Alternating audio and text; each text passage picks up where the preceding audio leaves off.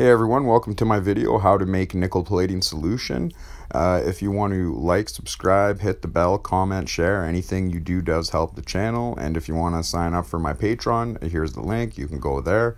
And let's get on with the video.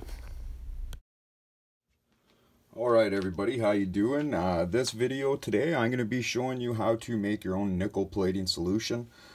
And it's pretty simple. There's not a lot of things that go into it. And as far as materials, you're gonna need some pure nickel. I ordered that on Amazon. It was a 1x6" piece. It was $8. Came to my house in a few days. And what I did was I just cut 1.5 inches off, almost 2 inches, because you got to have an anode, which is your positive, and a cathode, which is your negative. And then you're going to need your vinegar. This is just plain white vinegar. So I'm going to take the cathode out for a sec. It doesn't matter if the anode's in there. And I'm going to fill it to the line I want it to be at, which I use a line on the jar that's already made into the jar. And then just regular table salt. And you probably only need a spoon. That was good enough. I'm just going to give her a stir with this. Mix her all up.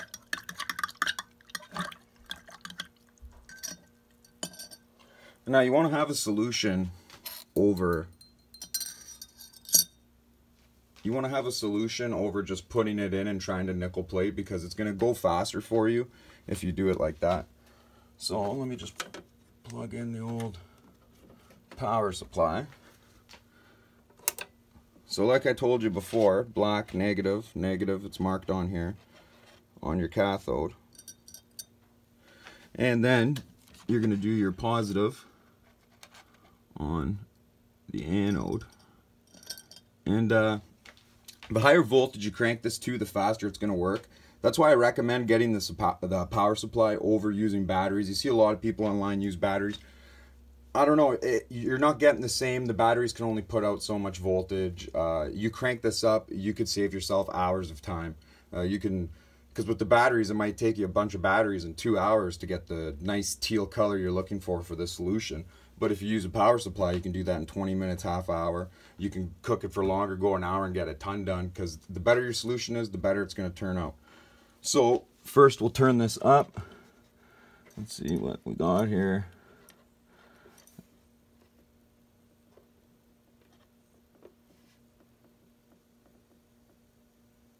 And look, so I'm going to crank it up to max.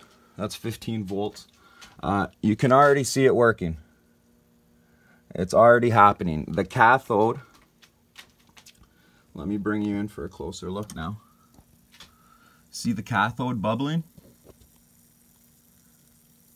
The negative's going to bubble like that, and your solution is now creating. Everything's working.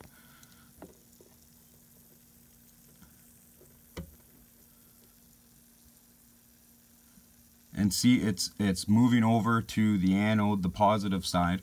And this is going to go on for a while, and you can see it's already kind of changing color a bit. So this, oh, that might just be from the green light. Never mind, sorry. But yeah, so we're just going to leave this going for a bit, and I'm going to wait for it to change color, and I'm going to come back to you guys, and I'm going to talk to you about things you're going to need to know, and some basics and things like that. All right, see you in a sec. All right, everybody, how you doing? Like I said, I'll be back in a second. It has been exactly 15 minutes since I ended that last segment of the video, and this is how much solution we got going already. It's already changing colors, very nice. So while it's doing this, I just wanted to go over some things with you guys that you might need to know. Do not have a flame or sparks near this, because the bubbles you're seeing produced in there that are coming off the cathode, that's hydrogen, right? Now, it's not going to explode or burn down your house or anything, but there is potential it could light up. It is hydrogen, guys, but if you stay in a well-ventilated area, you could easily be safe. And like I said, don't have any sparks or flames near it. And you don't need to anyway, so why would you even have it there? I'm just trying to put some knowledge out there for you guys. And also, The one I'm using, the power supply, the DC power supply I'm using is only a 1 amp 15 volt. That's all you really need for plating and things like that. You don't need to go much higher. You can, but the thing was, to get the 5 amp 30 volt or whatever it is, the next step up above this was like $100. I got this for $30. Like, it's all I'll ever need. I have a welding machine and everything like that, so this was just a good, cheap, fun buy, easy startup. I highly recommend just getting that, guys. It's all you'll really need. $30, you can't beat it. And that's Canadian, right? So American, it would have been $22 or something like that. So just go with the cheap one, 1 amp, 15 volts. It's all you need. It does take a little longer to make the solution. If you have the 30 volt one, obviously it goes double as fast when making the solution. But 15 minutes, look at the rich color I already have. So in an hour, this should be done. Hour and a half, I'm probably going to let it go. And another reason why you want to make the solution is because if you don't make the solution good, that's how you get the bad lines on the things you're plating. You've probably seen some videos out there. A buddy of mine had made one, and I had seen, and he's just trying it out, and he didn't make a solution, and he just dunked it, and it turned out the nickel plated, but it didn't turn out great. He had these lines all over his.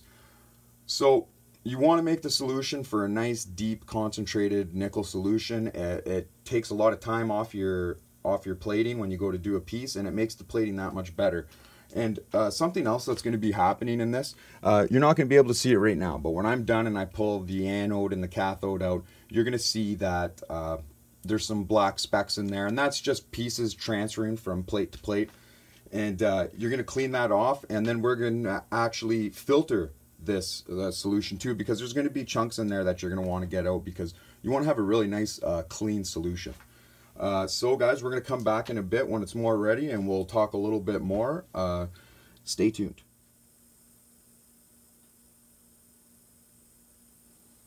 Alright everybody, I wanted to mention this while it was happening in the video.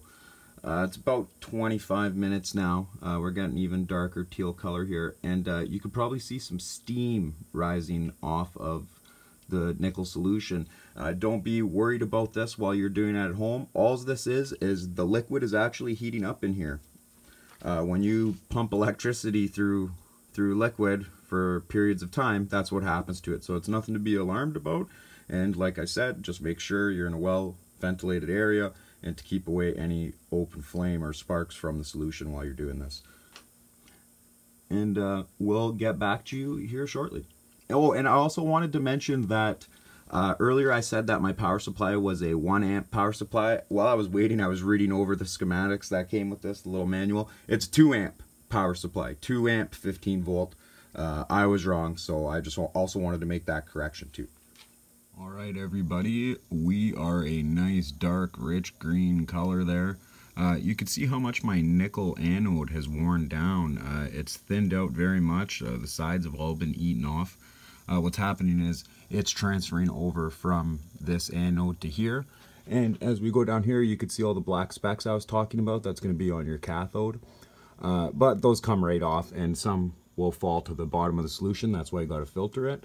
And we'll stop back here pretty shortly. I just wanted to show this part of the video. Alright everybody, so our nickel plating solution is finished. All you got to do now is detach everything. I let this cook for 2 hours. That's how I got that really nice color. Oh, this is turning on me here. There we go. That's how I got that really nice rich color. That's a good nickel plating solution now.